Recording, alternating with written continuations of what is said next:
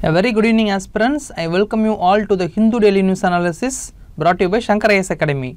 Today I am going to cover important news articles from the Hindu newspaper dated 24th of June 2023.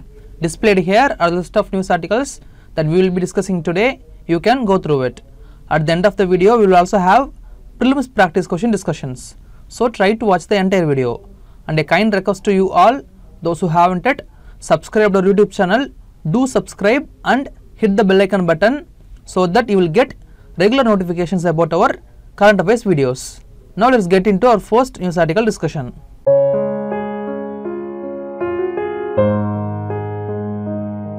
Now take a look at this news article. It says that the Tamil Nadu Forest and Wildlife Crime Control Bureau has conducted successful operations in June. During such operations, they had rescued 369 star tortoises and they seized 2 elephant tusks. In a separate case, they also stopped the trade of fake elephant pearls. And this is about the news. Now in this context, let us learn about elephant pearls and also we will learn about star tortoises. First we will start with elephant pearls. See, elephant pearls are special formations found in the heads and sockets of some elephant tusks. Note that elephant pearls are not actual pearls, but they are categorized as one of the 9 pearls. See, these elephant pearls were believed to have significant powers and they were highly valued by kings. It was thought that wearing elephant pearls could bring good luck, victory and sound health. Now how elephant pearls are formed? See, to understand how elephant pearls are formed, let us explore the anatomy of an elephant tusk. If you take the elephant tusk, within the top 1/3 portion, there is a cavity filled with nerves, blood vessels and tissue. And this cavity contains a fleshy substance that looks like a gel. The gel remains in a conical shape at the base of the tusk. See, this gel diminishes with age and when the elephant reaches around 60 years old, the cavity becomes hollow. Sometimes a small piece from the wall of the cavity may get chipped off and this piece will rotate within the cavity. Later, the piece of the cavity becomes polished over time as the elephant vigorously shakes its head. And this polished dentine is what we refer to as an elephant pearl. And note that in older elephants which are aged above 60, up to 3 or more chipped off pieces of dentine can be formed within the cavity. I hope you understand about elephant pearls. Now we will learn about star tortoises. See, the Indian star tortoise is a species of tortoise found in dry areas and scrub forests of India, Pakistan and Sri Lanka. They are well adapted to monsoon seasons. One distinctive feature of these tortoises is that they have star patterned shells and this makes them easily recognizable. These tortoises have certain characteristics that help distinguish them. They have medium-sized heads, hooked beaks and short thick legs covered with tubercles of various sizes and shapes. The male have long tails while females have short and stubby tails. And note that the star tortoises are diurnal, meaning they are active during the day, particularly in the morning and late afternoon. Also, it is important to note that Indian star tortoises do not like being handled. So frequent handling by the humans can cause stress and potentially make them ill. Okay. Now talking about their habitat, the star tortoises inhabit a wide range of habitats in India. They include semi-desert grasslands, moist deciduous forests, sand dunes, scrub forests, humid jungles and in human-altered habitats. In terms of their diet, star tortoises are herbivorous. They primarily consume fresh and dark leafy greens and grasses to meet their nutritional needs. Unfortunately, Indian star tortoises face significant threats. They are the most confiscated species of freshwater tortoise in the world. Apart from this, loss of habitat due to agriculture and illegal harvesting for the pet trade are major challenges encountered by star tortoises. Now we will see the conservation status of the star tortoises. See, the Indian star tortoise is categorized as vulnerable according to the IUCN's Red List of Threatened Species. And it is listed under Appendix 1 of CITES, which means it is protected from international commercial trade. Okay, and this is all about star tortoises. And that's all regarding this discussion. In this discussion we saw about what is elephant pearls, then we saw about how elephant pearls are formed, Then we moved on to see about Indian star tortoises, their habitats and conservation status. See, this topic is very much important for your prelims exam. So make note of each and every points that we discussed. Now with these key points in mind, let us move on to the next news article discussion. Now look at this editorial article here. This editorial article talks about Uniform Civil Code. See, 5 years ago, the 21st Law Commission of India stated that Uniform Civil Code is neither necessary nor desirable. The 21st Law Commission took a stand in favor of equality within communities. That is, the Law Commission favored equality between men and women within a community rather than equality between communities. So essentially, the 21st Law Commission favored personal law reforms rather than Uniform Civil Code. Later, the petitions were filed in the Supreme Court seeking uniformity in personal laws. That is, the petitions sought to establish Uniform Civil Code. The central government, while arguing in the Supreme Court in support of Uniform Civil Code, the centre mentioned that the Constitution is obligated the state to have a uniform civil code for its citizens. The centre also mentioned that when communities follow different personal laws, then the unity of the nation will be affected. So the centre later placed the issue before 22nd Law Commission. So right now, the 22nd Law Commission of India has asked for proposals from the public about the Uniform Civil Code. So in this context only, the editorial article is written. The author of the editorial article provides various points that the 22nd Law Commission must needs to be taken into consideration before making a recommendation of Uniform Civil Code. And this is the essence of the editorial given here. Now in this discussion, we will see some basics about Uniform Civil Code and later we will see the points mentioned in this editorial article. Now before getting into discussion, I have highlighted the syllabus regarding this discussion. You can take a note of it. Now let's start with the basics. First of all, what is a Uniform Civil Code? See, currently there are different personal laws for each religion in India. The personal laws govern various aspects like marriage, divorce, adoption and inheritance. Often these personal laws are at conflict with one another. And here comes the Uniform Civil Code. So the Uniform Civil Code is a common law that is set to replace all the personal laws in our country. So basically, Uniform Civil Code is a separate set of common rules that mainly deals with the personal matters of our country's citizens like marriage, divorce, inheritance, etc. without any religious bias. See, in our constitution, the Uniform Civil Code is mentioned in Article 44. Article 44 says that the state shall endeavour to secure for the citizens a uniform civil code throughout the territory of India.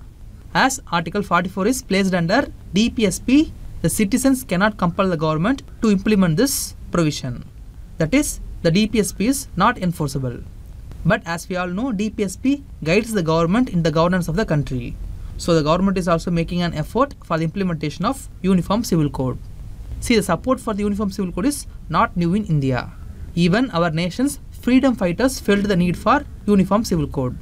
This is because of the colonial government's divide and rule policy. The colonial government opted not to interfere with the religious customs of Indians. And this was the part of divide and rule policy of the colonial government.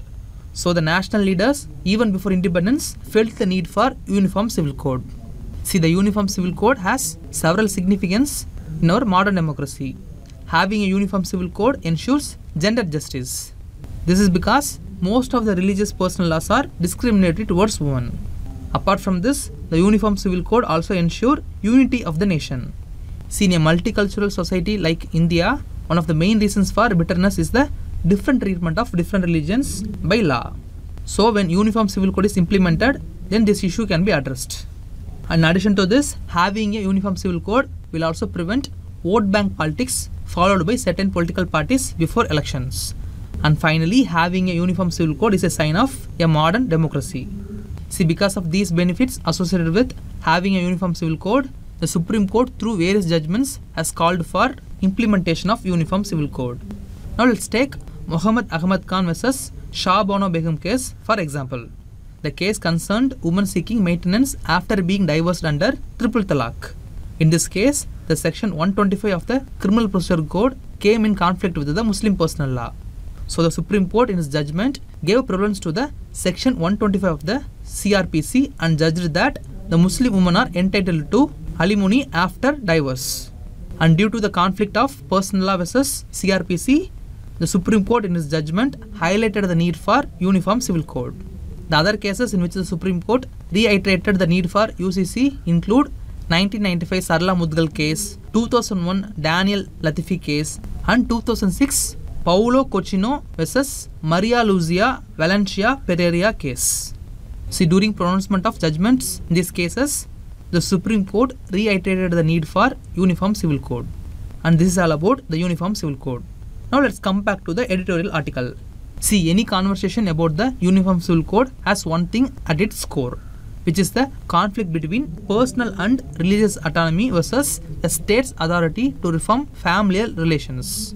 See, in India we have the right to religious autonomy as part of our fundamental rights, which is enshrined in Article 29, Clause 1 of the Indian Constitution.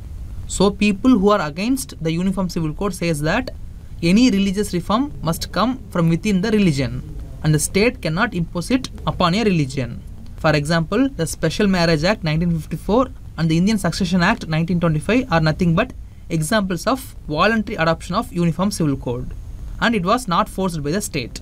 So the author of the editorial feels that the Law Commission must consider this fact before the recommendations of Uniform Civil Code. Secondly, the editorial states that the proposed Uniform Civil Code must take into consideration the multicultural polity of India. This is because the Constitution, by providing religious autonomy, it also makes way for cultural accommodation and a celebration of group differences. So while framing the Uniform Civil Code, the Law Commission must have in mind that unity is more important than uniformity, and a just code is more important than a mere one uniform law. Thirdly, the Law Commission must bear in mind that though secularism is one of the fundamental principles governing Indian polity, the Indian secularism is quite unique. For example, the French version of secularism strictly prohibits wearing any religious outfit or marker in public. The French consider religion in public as a threat to the nation's secular fabric, but the Indian version of secularism is more tolerant and accommodative. So these facts must also be taken into account when the Law Commission makes its recommendations for the Uniform Civil Code. And finally, rationality must be used while deciding which personal law deserves legal protection and promotion and what does not. Here the editorial states that the right to cultural relativism cannot justify continuation of unjust and discriminatory personal laws. Here, what is cultural relativism? The cultural relativism is the idea that different cultures have their own unique values, beliefs and practices, and these should be understood and judged based on their own cultural context rather than through the lens of one's own culture. In simpler words, the cultural relativism means that what is considered right or wrong, good or bad, and can vary from one culture to another. Now let us say you are from a culture where eating beef is considered normal and acceptable. However, you come across a culture where cows are considered sacred and eating beef is seen as disrespectful and morally wrong. Here, from a cultural relativist perspective, you would understand that in this particular culture, their belief and practice regarding cows are different from your own, and you would respect their viewpoint. So basically, the cultural relativism encourages us to suspend judgment and try to understand different cultural perspectives even if they differ from our own culture. This is all about the cultural relativism. Now coming back to the editorial, the author of the editorial feels that the right to cultural relativism does not validate the continuation of practices that are discriminatory towards women or straight up harmful. So when certain religious practices are considered dangerous, then they must be removed while framing the Uniform Civil Code. So the Law Commission must also consider this while making its recommendations on Uniform Civil Code. Okay, these are some of the points mentioned in the editorial. And that's all regarding this discussion. This discussion is about the Uniform Civil Code and the constitutional mandate of Uniform Civil Code. And finally, we saw some points about what are all the things that must be keep in mind while 22nd Law Commission making its recommendations on Uniform Civil Code.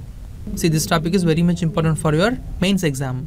You can use these points while writing your mains answers. Now with these key points in mind, let us move on to the next news article discussion. Now take a look at this article from the editorial page. Recently, the gender gap report for 2023 was released. The report shows that India has climbed 8 places in the rankings. But sadly, India currently stands at 127 out of 146 countries in terms of gender parity. So the article says that India's improved gender parity is not a cause for celebration.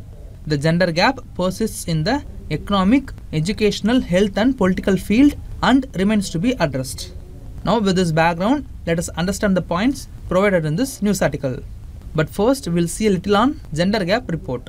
See, the Global Gender Gap Index is an annual report published by the World Economic Forum.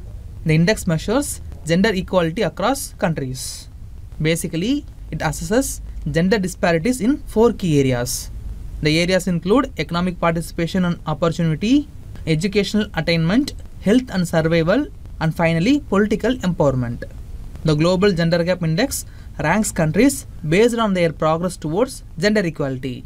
The index basically aims to raise awareness about gender disparities and it encourages the policymakers to take action to address the gaps.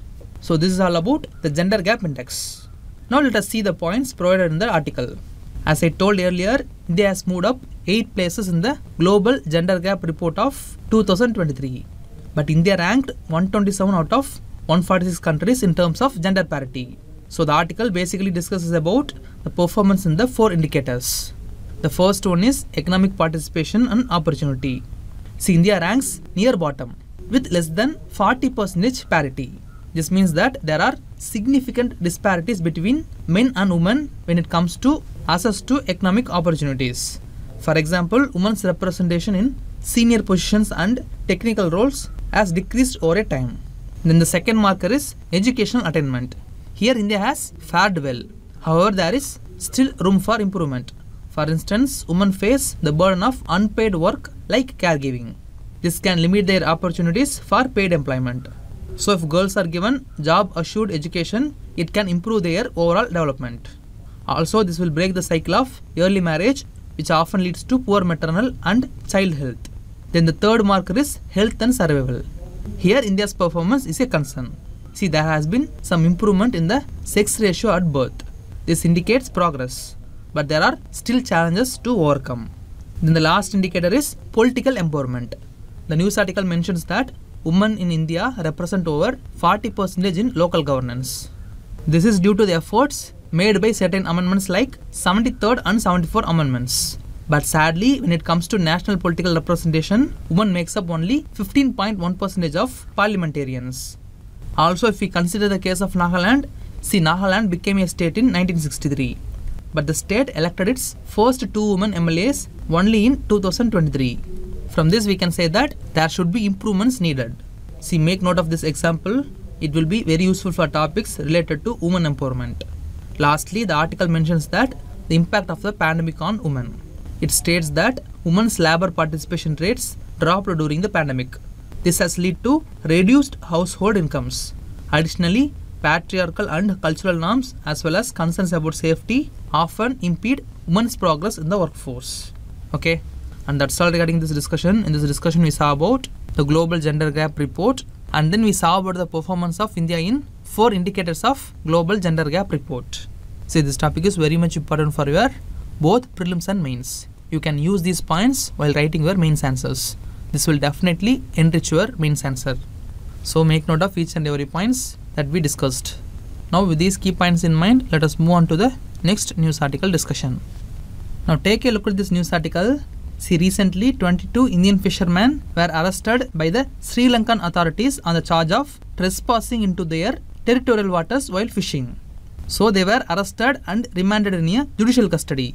So the Indian consular officials were providing legal aid to the Indian fishermen. And this is about the news. Now in this discussion, let us quickly go through constitutional provisions for legal aid, then eligible persons, then challenges in providing legal aid and measures to address the challenges. Now before getting into discussion, the syllabus relevant to this topic is given here. You can go through it. Firstly, know that legal aid means providing legal assistance to the poor persons in any judicial proceedings before the court, tribunals or any other authority. So the main intent is to provide free legal assistance to the poor persons who are not able to enforce the rights given to them by the law. See, such an arrangement is made just to ensure that even the poor and illiterate could approach the court and to ensure that the ignorance and poverty should not be impediment in the way of obtaining justice from the courts. Hope you can understand. Now we shall see about the constitutional provisions of legal aid. See, the preamble of the Indian Constitution aims to secure socio-economic and political justice to the people of India. Therefore, in India, legal aid is regarded as a part of basic structure of the constitution, and it is also a natural justice. See, under part 4 of the Indian Constitution, Article 39A states that the state can provide free legal aid through suitable legislation or schemes to ensure that opportunities for securing justice are not denied to any citizen. Whereas Article 14 and 22 Clause 1 makes it obligatory for the state to ensure equality before law and a legal system which promotes justice on a basis of equal opportunity to all. So these are the constitutional provisions under which free legal aid is provided to the poor persons. Now coming to the institutions for providing legal services, see, the National Legal Service Authority was constituted under Legal Services Authority Act 1987. They monitor and evaluate the implementation of legal aid programs at the national level. Apart from this, the National Legal Services Authority also laid down policies and principles for making legal services available under the Legal Services Authority Act 1987. And know that the Chief Justice of India is the Patron-in-Chief of NALSA, that is the National Legal Services Authority. See, under NALSA there is also State Legal Services Authority, and it is headed by the Chief Justice of the High Court. And under State Legal Services Authority there is District Legal Service Authority, and it is headed by District Judge. Apart from these institutions, there is also Taluk or Subdivisional Level Legal Services Committee, and they are headed by Senior Civil Judge. Okay, this is all about the institutions that provides free legal services. See, some of the mandates of legal service authorities are given here. You can go through it. Now, who and all can get free legal services? See, the person eligible for getting free legal services include women and children, industrial workmen, victims of mass disaster, violence, drought, earthquake, industrial disaster, then disabled persons, then persons in custody, and the victims of trafficking in human beings or beggars. See, these persons are eligible to get free legal services. See, the legal services authorities in the countries provides various free legal services, and the services are listed here. You can go through it. Now moving on to see about the challenges faced by the legal services system. See, the legal aid system in India has proven ineffective. There are 4 main reasons why the National Legal Service Authorities has not able to deliver legal aid. Firstly, since many people are not informed about the existence of free legal aid, there is a lack of awareness of availability of legal aid. Secondly, there is a perception that free service is incompatible with quality service. Basically, the people assumes that the quality of free service is poor. Thirdly, there are not enough lawyers available to provide free legal services. And fourthly, lawyers are generally uninterested in providing competent legal assistance because of financial constraints. See, most often lawyers assigned to provide legal aid and they are paid with public funds, which do not faithfully represent their claims. Some lawyers engaged by legal aid committees hold their claims cases for ransom by employing delay tactics. So these employees compel their innocent clients to pay additional amount of money to provide legal assistance. These are the challenges faced by the legal service systems. Now, what are the possible measures to address these issues? Firstly, the legal aid movement has to go to the grassroots level, and the government should spread awareness about the free legal aid system. Secondly, the role of non-governmental organizations should be involved to create awareness among peoples about their rights and effective justice delivery. Thirdly, more informal paralegal services should be promoted in the places where the basic access to justice opportunities and infrastructures are absent. And finally, more comparative models of legal aid should be offered to the government to reform the system. And a pro bono, that is for the public good type of service within the legal profession, should be promoted. So these are all some of the measures that can be taken to address the issues faced by legal service systems. And that's all regarding this discussion. In this discussion, we saw about what is legal aid, then we saw about the constitutional provisions of legal aid, then we moved on to see about the eligible persons to get free legal aid, and finally we saw some points about the challenges faced by legal service systems and the measures to address such challenges. Now with these points in mind, let us move on to the next news article discussion. Now look at this another editorial article. This article speaks about India-Egypt relations. See, our Prime Minister is visiting Egypt right after his US visit. So in this context only, this editorial is written.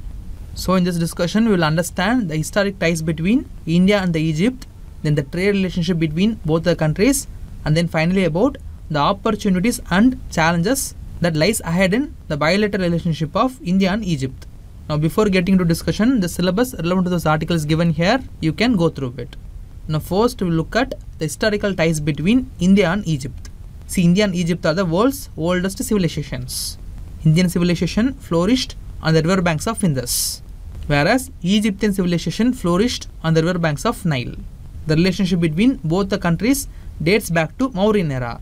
See, the Ashokan edicts revealed the relationship that he had with Egyptian ruler Ptolemy II. Apart from this, there is also historical mention about the ships sent by Egyptian ruler Farrokh Shahur to land of Punt in 2750 BCE. The historians have identified that the land of Punt refers to the peninsular India. Now when you think about Egypt, what comes to your mind? Big pyramids and the mummies, right?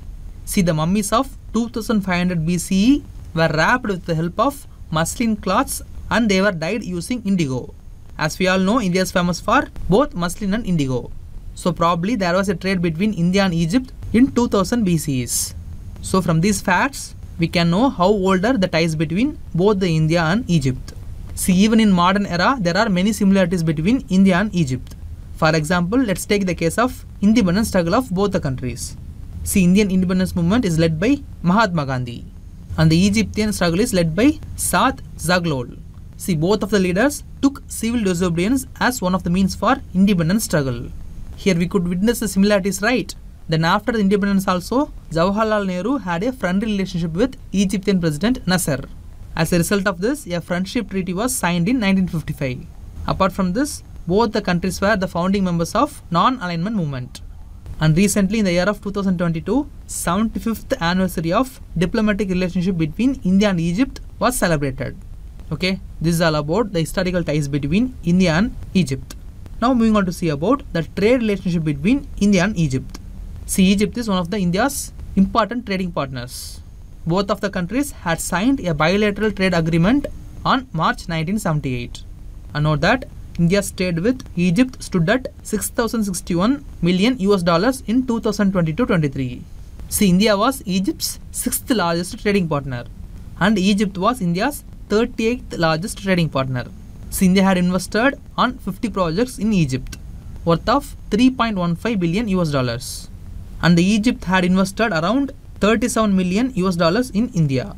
Okay. Now coming to imports and exports, India imports mineral oil, fertilizers, inorganic chemicals and cotton from Egypt. And India's exports to Egypt include buffalo meat, iron and steel, engineering products, light vehicles and cotton yarn. Okay, this is all about the trade relationship between India and the Egypt. Now moving on to see about the opportunities that lies ahead in the relationship of India and Egypt. See, Egypt has a population of about 105 million and the size of its economy is $378 billion. Moreover, it is a politically stable and its socio-economic conditions are similar to India in many aspects. See, the major imports of Egypt from other countries include refined petroleum, wheat, cars, corn and pharmaceuticals. See, India has the potential to supply all of these products. So there is a trade potential between India and Egypt. For example, let us take the case of wheat. See, Egypt is the world's largest importer of wheat. Previously, 80% of wheat for Egypt comes from Russia and Ukraine. But due to ongoing war between Russia and Ukraine, there are issues in the supply. So India used this opportunity. Because of consistent talks, the Egypt had added India in the list of accredited countries which can supply wheat to Egypt. As a result of this, India can supply wheat to Egypt without any tariff barriers. So as part of this arrangement, on 17th May 2022, India had shipped 61,500 metric tons of wheat to the Egypt. Apart from this, India has a great opportunity in infrastructure development. See, Egypt has an ambitious infrastructure development agenda. Egypt has plans for 49 mega projects which include construction of a new Cairo city, a nuclear power plant and a high-speed rail network. So India can contribute in infrastructural developments of Egypt and it can reap benefits.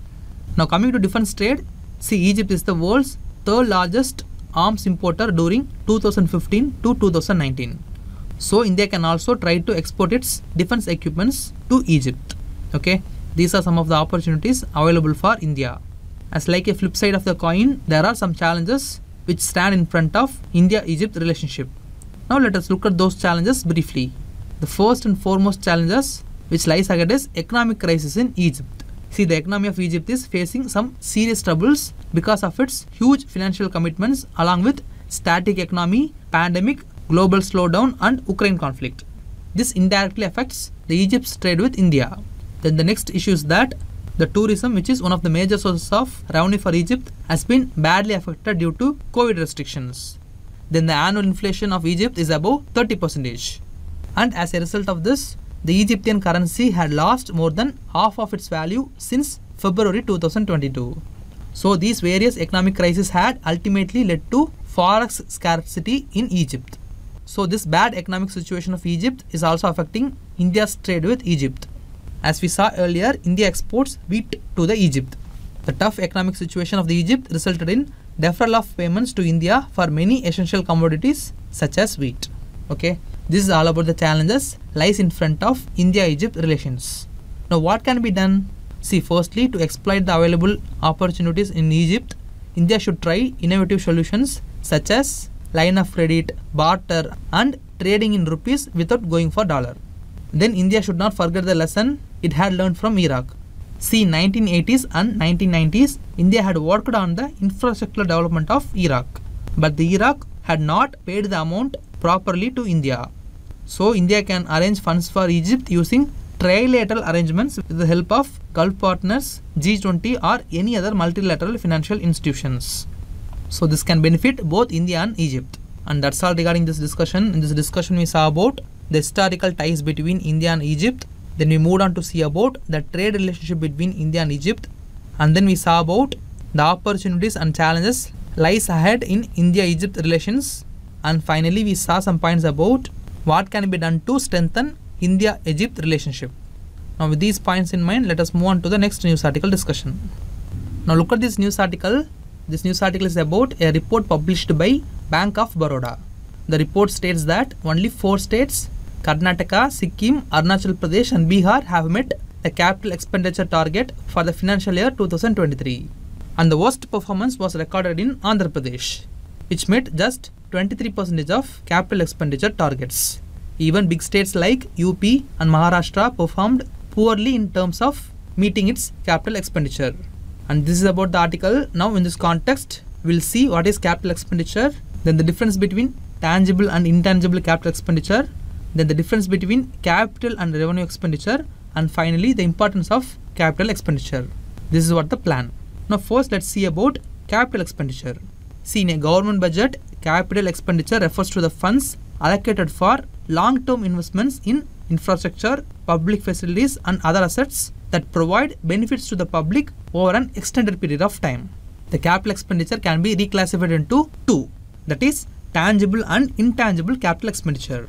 Here tangible capital expenditure in a government budget involves spending on physical assets that can be seen and touched. For example, constructing new roads, building schools, purchasing vehicles for government. So they forms tangible capital expenditures. While intangible capital expenditure in a government budget refers to investments in non-physical assets that contribute to long-term benefits. This can include expenditures on research and development, education and training programs, and expenditures on software development for government systems. So these are some of the examples of intangible capital expenditure. Now having understood about capital expenditure, now let's understand the difference between capital and revenue expenditure in a government budget. As we saw earlier, capital expenditure in a government budget is used for long-term investments, whereas the revenue expenditure covers day-to-day operational expenses. See, the capital expenditure focuses on building and improving assets, while revenue expenditure is used for routine maintenance and ongoing operational costs. For example, if the government invests in constructing a new hospital, it would be a capital expenditure. This is because it creates a long-lasting asset. On the other hand, paying of salaries to the hospital staff or purchasing medical supplies would be considered as revenue expenditure. This is because these expenses are necessary for the hospital's daily operations. Okay, this is all about the difference between capital and revenue expenditure. Now finally, let us see the benefits of capital expenditure over revenue expenditure. Firstly, capital expenditure has long-term benefits. See, capital expenditure focuses on acquiring or improving assets that provide long-term benefits to the government. The assets such as infrastructure, technology or research and development can contribute to increased productivity, efficiency and growth in the long term. Secondly, capital expenditure plays a vital role in stimulating economic growth. See, by investing in infrastructure, public facilities and other capital projects, the governments create job opportunities, attract investments and they promote economic development in the long term. Then the last major advantage is improved service delivery. See, in the case of government expenditure, the capital investment in infrastructure and public facilities leads to improved service delivery to citizens. It enhances public transportation, healthcare facilities, education systems and other essential services, which resulting in a better quality of life for the population. So these are the reasons why it is advantageous to increase capital expenditure. And that's all regarding this discussion. In this discussion, we saw about what is capital expenditure. Then we saw about two types of capital expenditure, that is tangible and intangible capital expenditure. Then we saw about the difference between revenue and capital expenditure. And finally, we saw some points about the advantages of capital expenditure over revenue expenditure. Now with these points in mind, let us move on to the next news article discussion. Now look at this small article here. It says that the United Nations Human Rights Chief has warned the recent outbreak of violence in the West Bank could escalate. The violent outbreak has already caused multiple casualties. And this is about the news. Now in this context, let us quickly go through about United Nations Human Rights Council. See, United Nations Human Rights Council or UNHRC is a significant international body that works to protect and promote human rights around the world. It was established in the year 2006 as a subsidiary body of the United Nations General Assembly. The main objective of UNHRC is to address human rights issues globally and also to ensure the respect and protection of human rights for all individuals. Okay. Now talking about the membership, see, the membership in the United Nations Human Rights Council is determined through an election process. The council consists of 47 member states.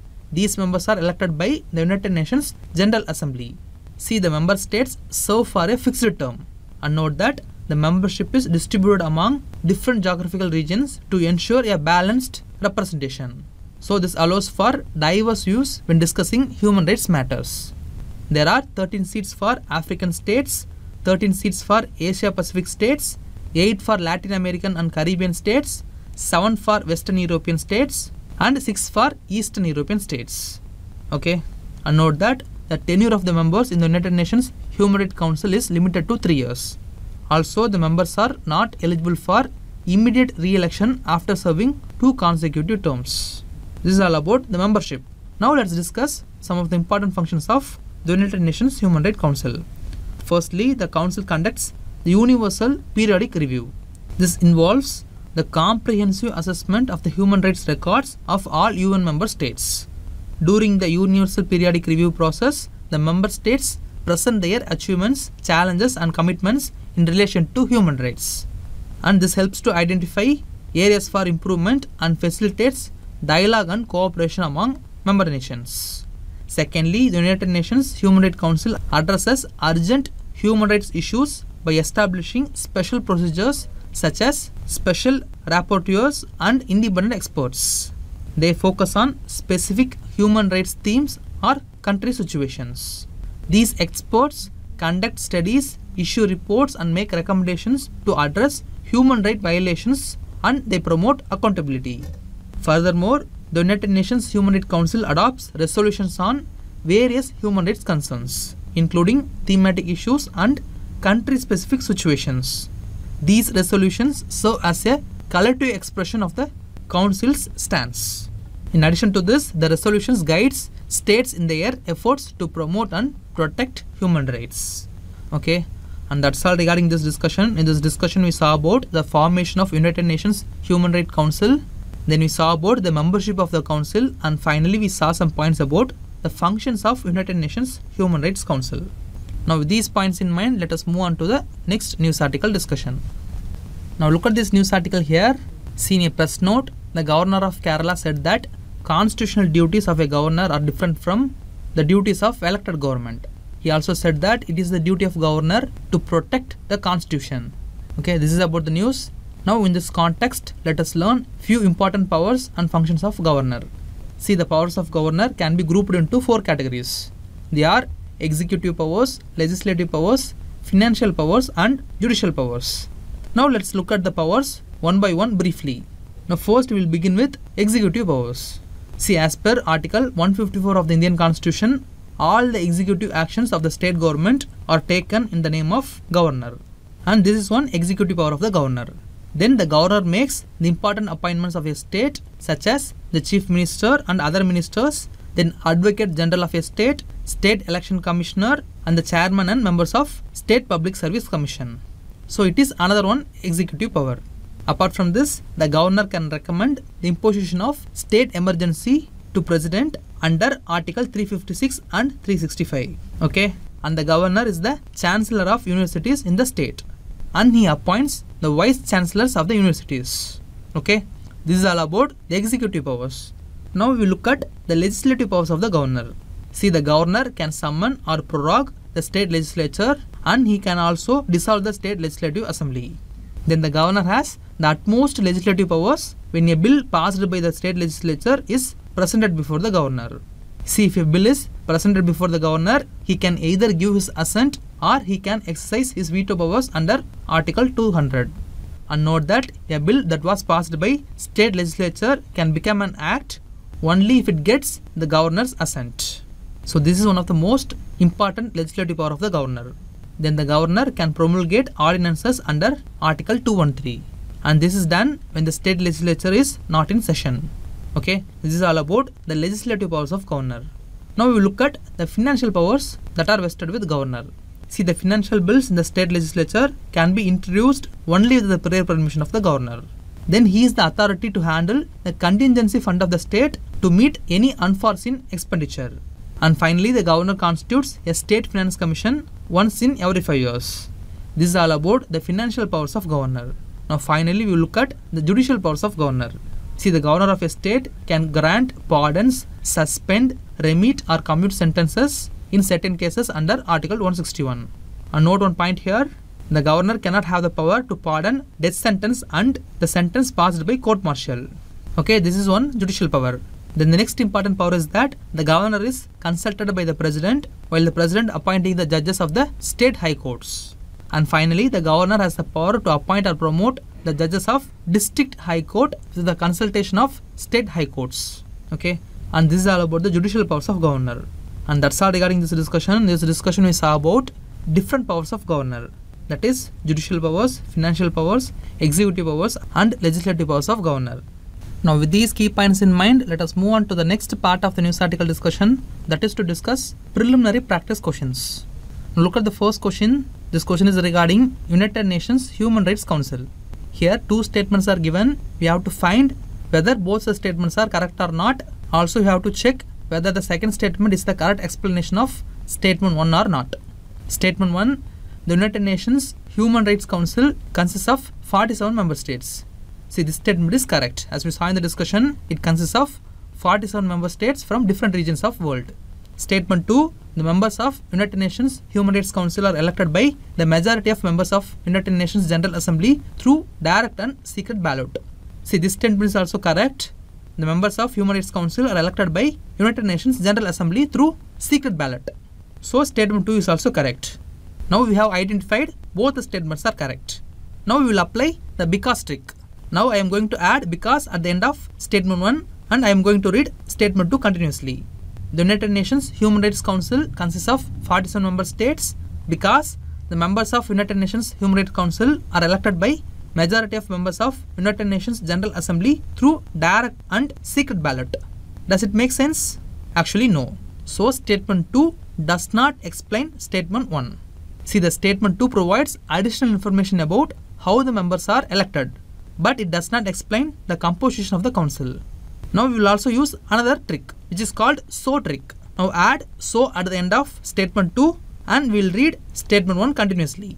The members of United Nations Human Rights Council are elected by the majority of members of the United Nations General Assembly through direct and secret ballot. So the United Nations Human Rights Council consists of 47 member states. Does it make sense? Again no.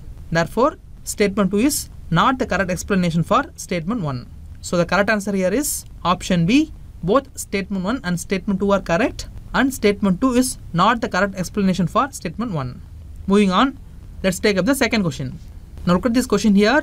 Here 3 organisms are given. We have to find how many of them are diurnal. Know that diurnal means the organisms being active during the day rather than at night. Now first let's take Indian flying fox. See, Indian flying fox are large fruit bats and they are nocturnal. Here nocturnal means the organisms are active at night rather than day. See, the Indian flying fox can be found in various parts of India. It feeds on fruits and nectar. See, generally bats are nocturnal.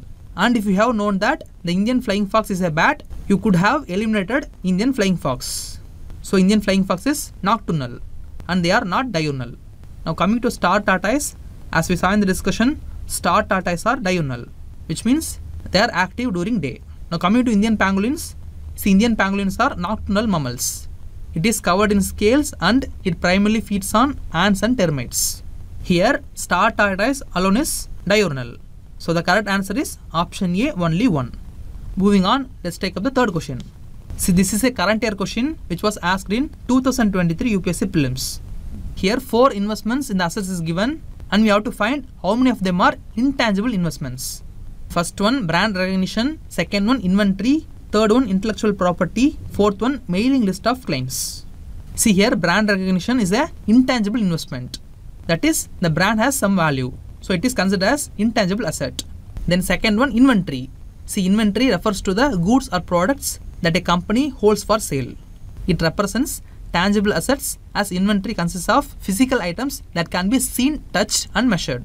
Therefore, the inventory is not considered as an intangible investment. So inventory does not come. Then the third one, intellectual property. See, intellectual property is a type of innovation and it has some value. So it is an intangible investment. And the fourth one, mailing list of clients. See, the mailing list of clients also have some values because there would be considerable goodwill to the company. So mailing list of clients is considered as an intangible investments. See, here apart from inventory, all the 3 are intangible assets. So the correct answer is option C, only 3. Now moving on, let's take up the final question. This question is regarding discretionary powers of the governor. Here 4 powers are given. We have to find how many of them are discretionary powers of the governor. Statement 1, sending a report to the President of India for imposing the President's rule. See, this is a discretionary power of the governor. Second one, appointing the ministers. See, this does not come under the discretionary powers of the governor because the ministers are appointed by the governor on the advice of Chief Minister. So it is not a discretionary power of governor. Statement 3, reserving certain bills passed by the state legislature for consideration of President of India. See, this is also a discretionary power of governor. It is up to the governor to decide whether the bill should be reserved for consideration of President or not. So it is a discretionary power of the governor. Statement 4, making the rules to conduct the business of the state government. As we saw in the discussion, the governor shall make rules for the more convenient transaction of business of government of state. See, the allocation of business among the ministers is not the business with respect to governor. It is general power and not discretionary power. So statement 4 does not form part of discretionary power of the governor. Here only 2 statements are discretionary powers of governor. So the correct answer is option B, only 2. This is the quiz question for you today. I will post this quiz question in a community section. Try to answer it. And don't worry, the answer for the quiz question is posted in the comment section of the quiz question itself. You can verify the answer. And displayed here are the mains questions for our practice. Go through the questions, write your answers and post it in the comment section. With this, we have come to the end of the video. If you liked our analysis, please like, comment and share. And don't forget to subscribe to Shankar IAS Academy YouTube channel. Thank you for listening.